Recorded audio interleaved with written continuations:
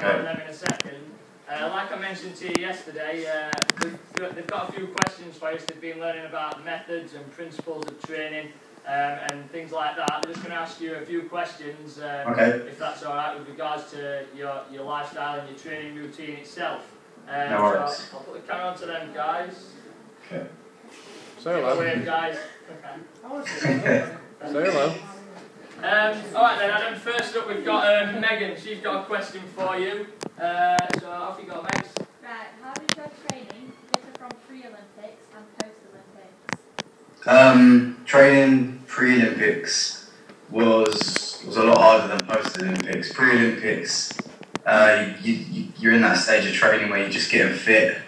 You're getting your body really tired, so you get stronger and stronger. So you're doing a lot of speed endurance work and cardiovascular endurance work and getting your muscles strong. And post-Olympics is obviously where you've done the hard work, so you're just maintaining your form and keeping yourself ticking over for the rest of the races you've got in the season.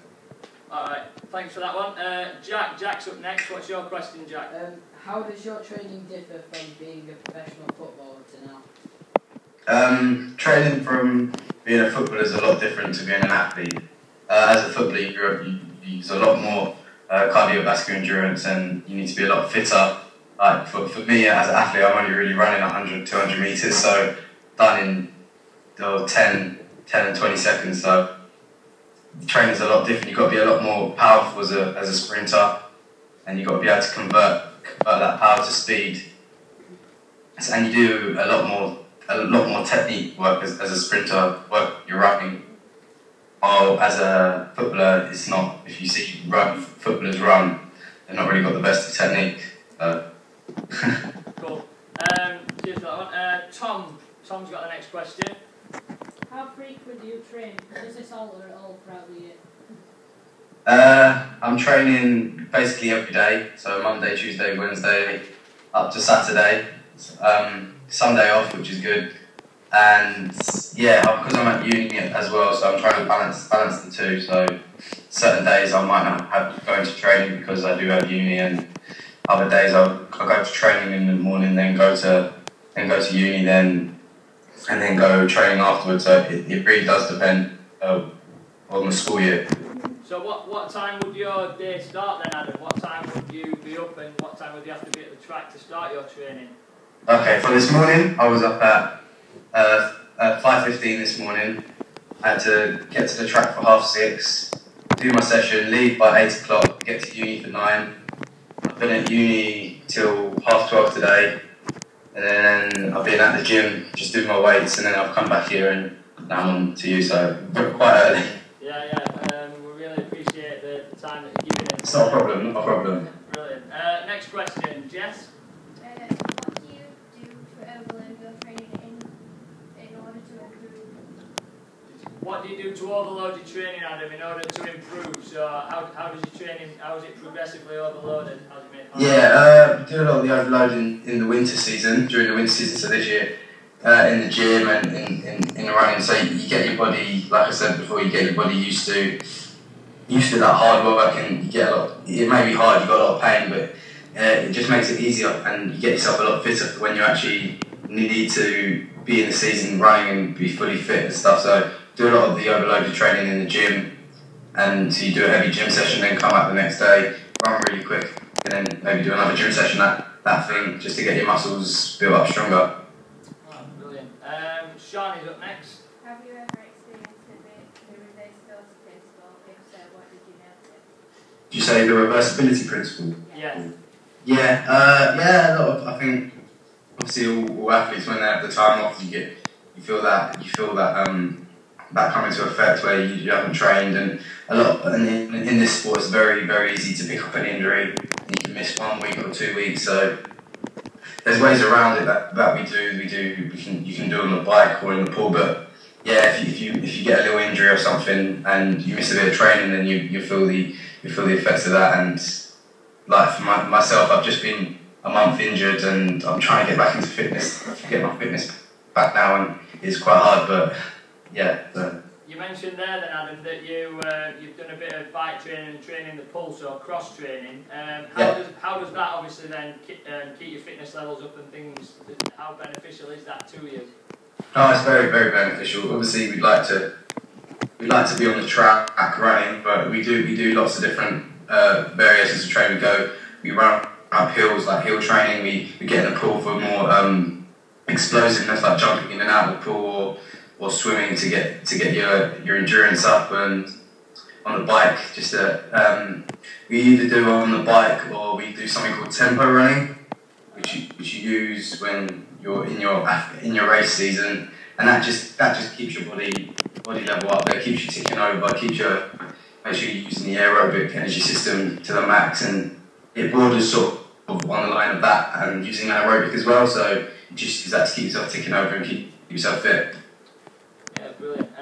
Lucy, is it next? Yeah. What different types of training do you do? Sorry, what was that? What different types of training? I do many different types of training and stuff. I do things like circuit training, and I do a bit of continuous training. We don't do that much continuous training because we don't really need to be that cardiovascular, to be that fit, to have that endurance. But we do a little bit. Obviously, like I mentioned, we do a bit of fartlek where we use different conditions and stuff, like running up hills or running on grass or running on sand, which is quite hard. Weight training, we do weight training. Trying to remember what you tested me here. That's good. Yeah. So it's obvious that you do quite a few different training methods, but each one's applied specifically to like a skill-related principle. Yeah. Courtney, then I think you're next, aren't you? All right. Go on then, no worries. How does your training? Say again. How does your training adhere to the specificity principle? How does your training adhere to the specificity principle, Adam? So how is it specific to the 100 metres? Some of the stuff you do. Okay. Yeah, we do. I do a lot of work for that. Obviously, you've got to be short. You've got to do short, sharp stuff. You've got to be very explosive and very powerful. So we do a lot of plyometrics and hurdle work and bounds and leaps to try and increase that. And obviously, you've got to lift quite heavy in the gym, so you've got to get your muscles strong. And the running we do is quite long, the reps that we do, but it's getting fit to run 100 metres and the 200 metres and not die towards the end of the race, try and maintain your form and run a quick time. Alright, yeah, nice one. Owen, I think you've got one at you next. How do you stop yourself from bored with the training? Bored? Yeah.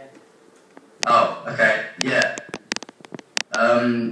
It depends, it really depends on the type of person you are, obviously.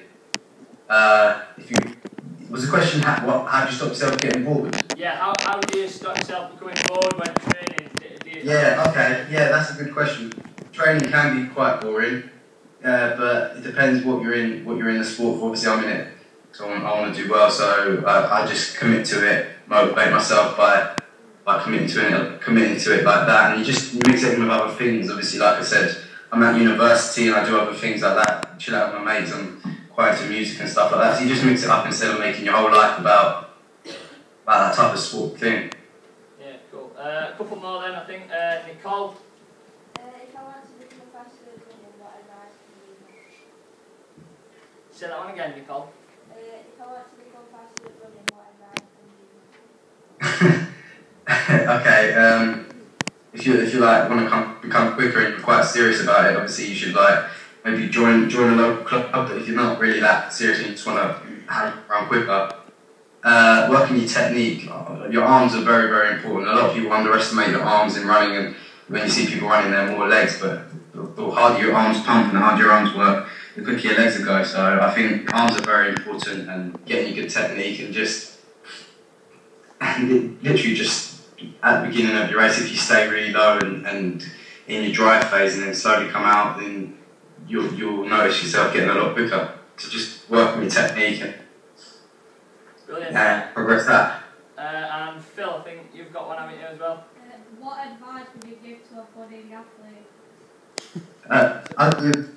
I'd say to anyone who wants to become an athlete in any sport, not just athletics. So if you're a young footballer or gymnast or whatever you want to be, I'd say take it slow and develop at your own pace. Like, everyone is different. Like, there's 7 billion people on the planet, not everyone's the same, so you're going to develop at your own pace, and some people peak early, some people peak later on in life. You've got to take your time, work hard and commit to what you want to do, and if you really do want to do it, you'll make sacrifices that are hard. Like, you see, maybe your friends will do something else, go out and party, but if you really want to commit to something and really want to be successful, you really got to give it 100%. And then perhaps the final one then from me, Adam. Yeah. A year ago, I think you was still probably a professional footballer for Dagenham. And how come we quit football? What made you change your mind from football to taking the leap and becoming an athlete? Basically, at football, they offered me a professional contract and stuff, but I was sort of running for the school and stuff, and I was doing quite well. So they said to me, if I had a professional contract, I couldn't carry on with my education.